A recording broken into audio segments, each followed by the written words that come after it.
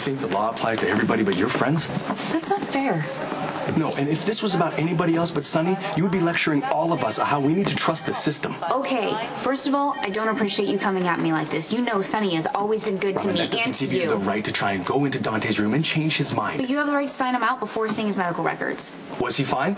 That's not the point. You wanted him out of here. Yeah, and for good reason. You know what Sonny's capable of. He's on trial for murdering his wife, Robin, and he shot an unarmed man who happens to be his son. No, it was his son. It doesn't matter. Listen to me. I don't care how nice Sonny was back in the day. He is a professional criminal. He is responsible for so much damage in this town, the town that our daughter is growing up in, and it has to stop. Time out. Everybody just get back to work. And please review the protocol for releasing patients. Give me a break. Dante was going to leave anyways. And now he's going to testify against his own father. Okay, don't take this the wrong way, Robin, but what is with you and these mobsters? I mean, first you defend Jason Morgan, who's waving a gun at a patient, and now you're defending Sonny, who tried murdering a cop. They're my friends. And you don't know the history. Well, what's to know?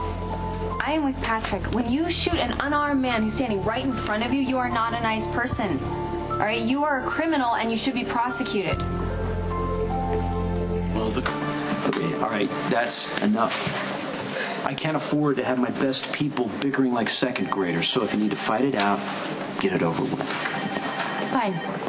Lucy, you have no idea what Sonny has meant to me, what a kind and generous person he can be. I wandered into his restaurant when I first moved here, and I found Sonny to be very charming. Yes, he is, and he has also given me all the love and support when I desperately needed it. Now you're a teenager, Robin. It doesn't mean you have to support him for the rest of your life.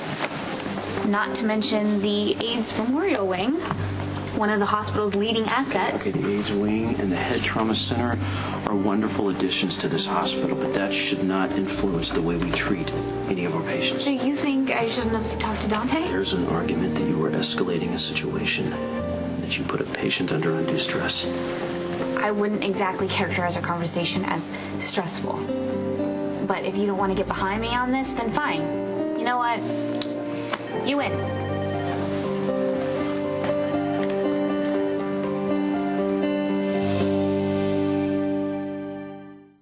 Down the orders myself.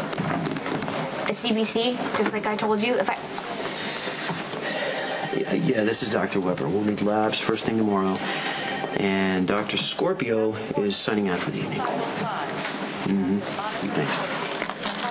First you undercut me with my peers and now with the support staff? I mean, this is what I get for defending Sonny? I apologize for being rude, but antagonizing the lab makes life difficult for all of us.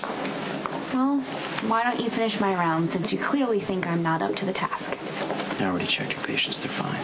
I don't believe this. Look, you're an excellent doctor. You have great diagnostic skills, and you have a cool analytical approach that I respect. But you're way out of line. So that's why you know you're getting the heck out of here. Whatever. A chocolate milkshake. I used to make him for Elizabeth when she got upset. Oh. How's she doing, by the way? That's hard to tell. She seems to be leveling out a little bit. What about the kids? They miss their mama. They are doing okay. Graham's the same. So what's going on here, Robin? I cannot have mob guys influencing patient care. I know. You gotta help me understand why you were so compelled to defend Sonny and Jason. Okay, Sonny does awful things. Jason does too. But they also do wonderful things. And Sonny, he took really good care of me and Stone. I mean, I know it might sound trite, but at that time of my life, my parents were gone. I had my Uncle Mac, but I spent most of my time rebelling against him. And Sonny, he was the only person that really understood. He took care of me in a time when I really needed it. So, seeing the best in Sonny, is that a way to honor what he did for you and Stone? I don't know. I've seen a side of Sonny that not very many people have. A compassionate side, a loving side, a protective side, and he's seen me at my worst. my most vulnerable and afraid, and I don't know. Right or wrong, we have a bond that no one can break. Well, that helps me make some sense out of all this. But how do you think that makes your husband feel?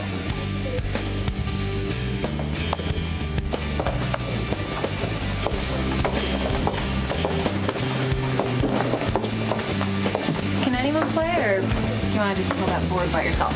Me? Well, here's the deal. I can beat you at darts, which will only make you madder, or I can buy you beer, which might insult you. Or you can make us both happy and buy me beer. I don't care, Lisa. We all work together, and people's lives depend on us. So whatever is going on, you and me and Robin and Steve, we need to sort this out. That's why I followed you over here. But if now is not the time, that's okay too. Okay. I'll buy.